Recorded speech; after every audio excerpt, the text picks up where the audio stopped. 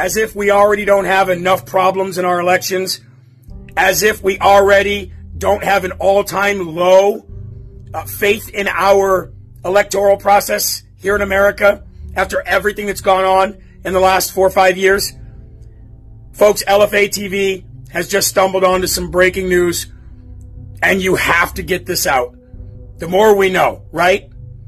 Why would the Armed Forces Communications and Electronics Association, the AFCEA, in partnership with Homeland Security and their critical infrastructure team, why would they be holding an actual cyber attack exercise on a massive scale on Election Day? I'm not kidding. This is a real thing. I'm going to turn my camera around and I'm going to show you the website. It is the Homeland Security Critical Infrastructure website.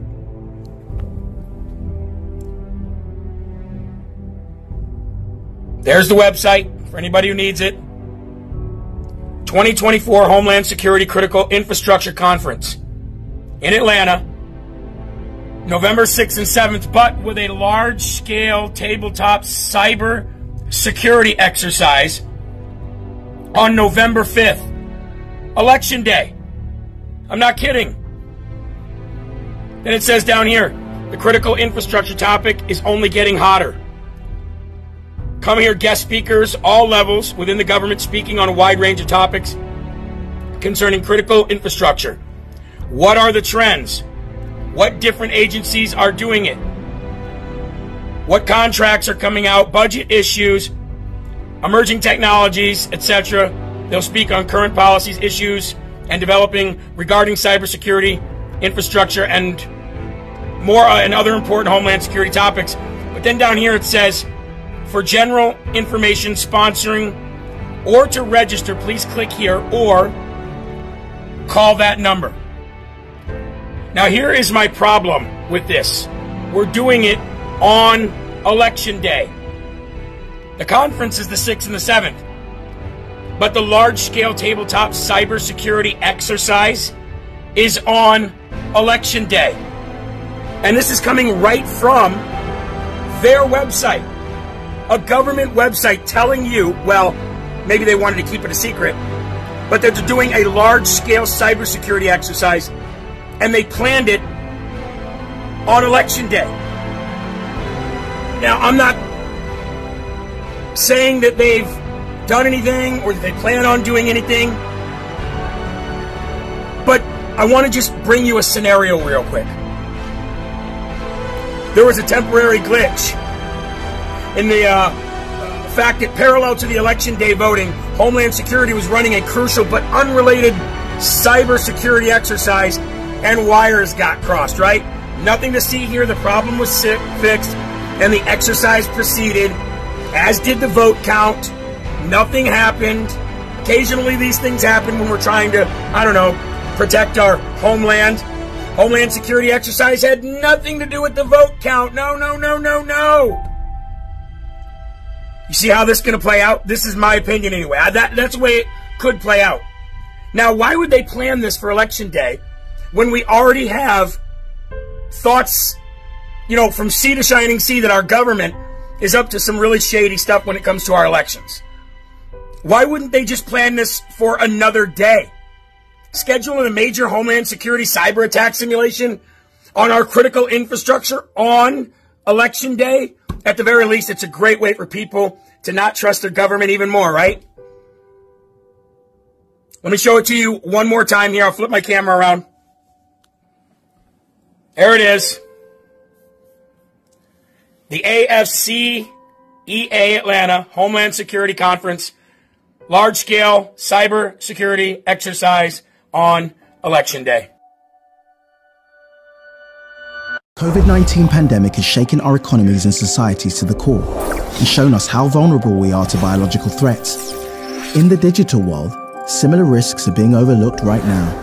A cyber attack with COVID-like characteristics would spread faster and further than any biological virus. Its reproductive rate would be around 10 times greater than what we've experienced with the coronavirus. To give you an idea, one of the fastest worms in history the 2003 Slammer sapphire worm doubled in size approximately every 8.5 seconds, infecting over 75,000 devices in 10 minutes and almost 11 million devices in 24 hours. Fortunately, at least until now, cyber attacks have not impacted our health the way pandemics have, but the economic damages, and therefore the impact they have had on our daily lives, have been equal and sometimes even greater. You see, the only way to stop the exponential propagation of a COVID-like cyber threat is to fully disconnect the millions of vulnerable devices from one another and from the internet. All of this in a matter of days. A single day without the internet would cost our economies more than $50 billion US, and that's before considering the economic and societal damages should these devices be linked to essential services such as transport or healthcare. As the digital realm increasingly merges with our physical world, the ripple effects of cyber attacks on our safety just keep on expanding at a faster pace than what we're preparing for. COVID-19 was known as an anticipated risk. So is the digital equivalent. Let's be better prepared for that one. The time is now. Understand, it's not necessary for people to believe disinformation in order to weaken democratic institutions. You just have to flood a country's public square with enough raw sewage. You just have to raise enough questions, spread enough dirt, plant enough conspiracy theorizing that citizens no longer know what to believe. Once they lose trust in their leaders, mainstream media, in political institutions, in each other, in the possibility of truth, the game's won. All these cyber attack hiccups that we've seen up until now throughout this year, throughout last year, pertaining to AT&T and Verizon and internet providers and cable television providers, energy providers.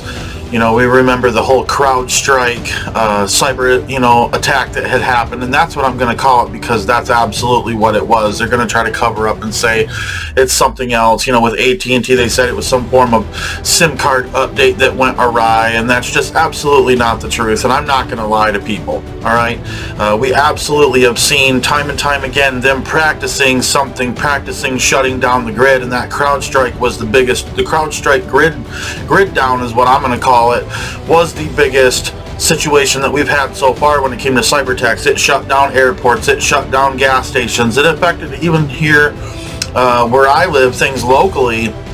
With such a small area that I even live in, it affected everybody. It affected the cell phones. Like I said, it affected the internet. People have had situations where they can't send out texts and things like this. And it's interesting because we're supposed to have 5G. It's supposed to be some system that's this amazing, fast, quick internet. And the internet situation, the internet provider situation, the cell phone signals, the text signals, all this stuff is worse than it's ever been. They are practicing for something absolutely massive. They are practicing for what we're talking about next. Why can't we talk more openly and publicly about Stuxnet? Two answers before we even get started. I don't know, and if I did, we wouldn't talk about it anyway. Something as simple and innocuous as this becomes a challenge for all of us to maintain accountability and control of our critical infrastructure systems. This actually contains the Stuxnet virus. It's impacting industrial control. Is this something that's coming after the homeland? If you get up in the morning and turn off your alarm and make coffee, power plants, power grids, and pump gas, transportation, telecommunication, and use the ATM, you've touched industrial control systems. It's what powers our lives. Most of these systems are relatively easy for a sophisticated hacker to get into. The security experts who are studying Stuxnet really think it required the resources of a nation state. It spread to any Windows machine in the entire world. We didn't know if it was set to turn off all electricity plants around the world, or it would start shutting things down or launching some attack. It was blowing up centrifuges, and it was leaving no trace. There have been assassinations of nuclear scientists. some human assets had to be involved. Spies. It went beyond our worst fears, our worst nightmares. This is not your ordinary criminal doing this. This is someone bigger. The monster turned against its creator, and now everyone is in this game.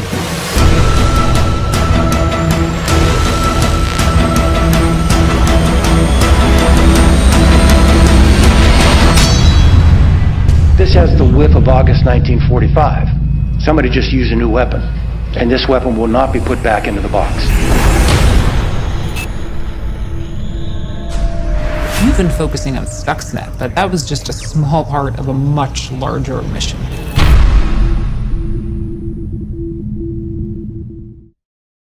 I need to know that you're on the level with me.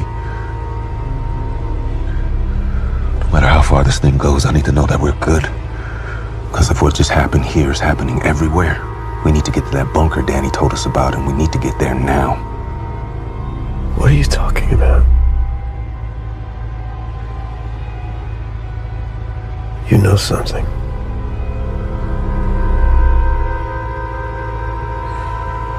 I had a sneaking suspicion, but I wanted more information first. All the signs were there, sure, but I didn't want to scare anyone. You'd have called me crazy because it is crazy. It would have made more sense if we were on the brink of an all-out invasion. But this...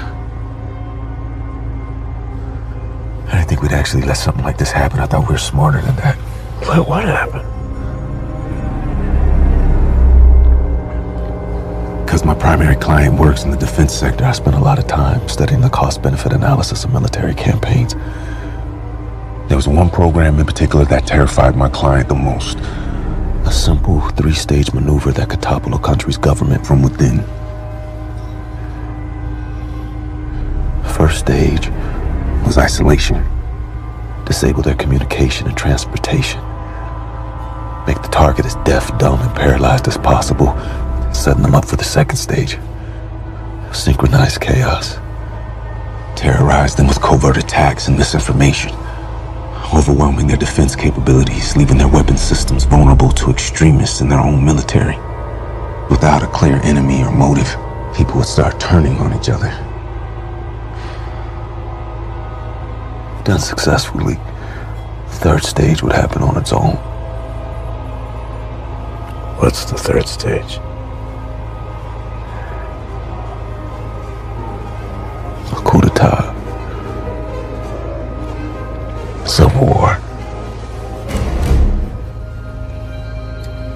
Collapse.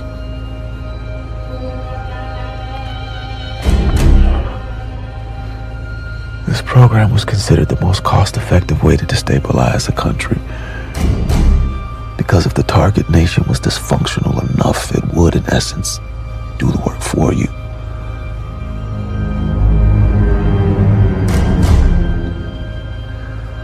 Whoever started this wants us to finish it.